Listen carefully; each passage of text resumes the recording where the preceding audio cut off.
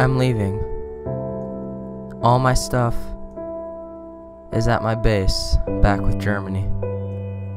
And I'm leaving. I failed to protect Mexico, one of my best friends. And because of me, Japan died. I realize now that the only way to keep the people I know and the countries I love safe is for me to leave. So I'm running away. I'm starting fresh. 'Cause at least then, I can't hurt the one person left, Germany. I realize now the only way to keep him safe is for me to not be around. So I left all my stuff at my base for Germany to take as a parting gift. And I'm leaving forever. I hope he has a good life, a safe life, one without constant fear of being blown up by a creeper like I did to Japan, or being unprotected like I did to Mexico. The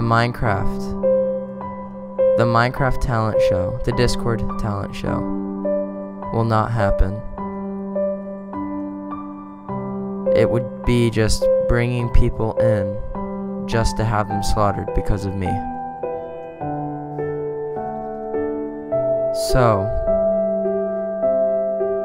for the sake of this world and the last person living in it, Germany, I must leave this world.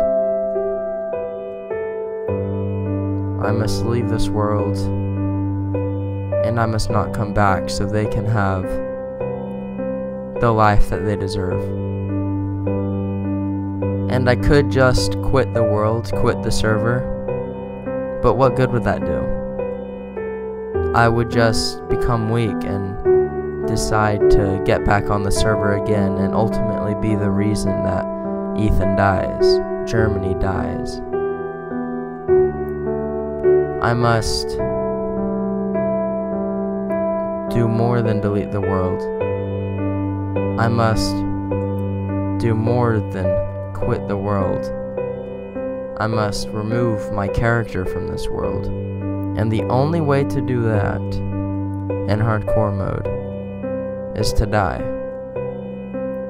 But Mexico and Japan's death can't be for nothing, like I mentioned.